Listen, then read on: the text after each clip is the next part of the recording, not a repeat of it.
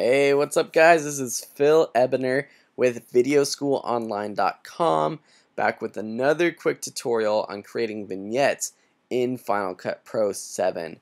So I already talked about in another video how you create a vignette using the vignette effect, which is quick and easy, but it might not be exactly what you're looking for in a vignette because maybe you want something a little bit different. And I have a great technique for you to show you today. So be sure to check out videoschoolonline.com when you're done watching this video. So in Final Cut Pro, I have my image down here on my timeline. Of course, this works for video as well. Go to your viewer screen, which is usually in the middle of your standard setup. Go down to this little A drop-down menu. Go down to Shapes and select Oval. Click this, drag, and drop it on top of your image or your video.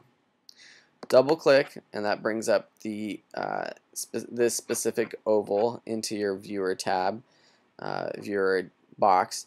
Go to Controls or Controls.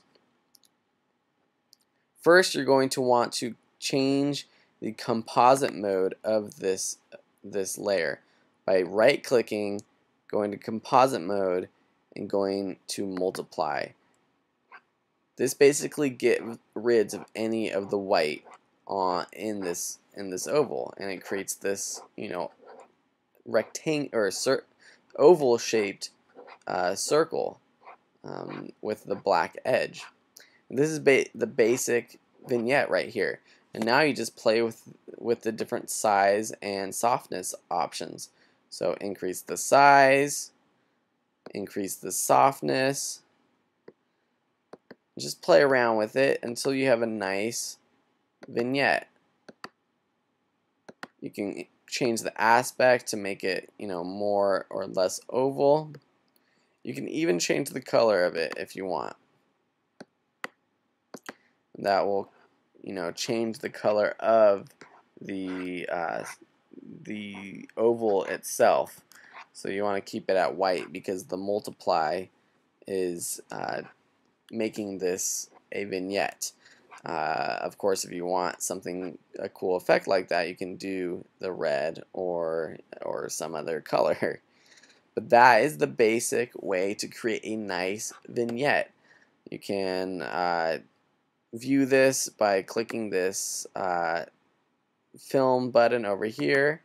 You can take it on and off, and this will help you see exactly what settings you should have. Like I just did that, and I want to increase the size.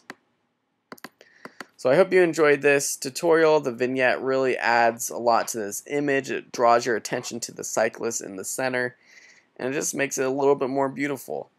Thank you for watching. If you have any questions, let me know down in the comments. Subscribe to my YouTube channel and check out videoschoolonline.com. Thank you for watching, and I will see you next time.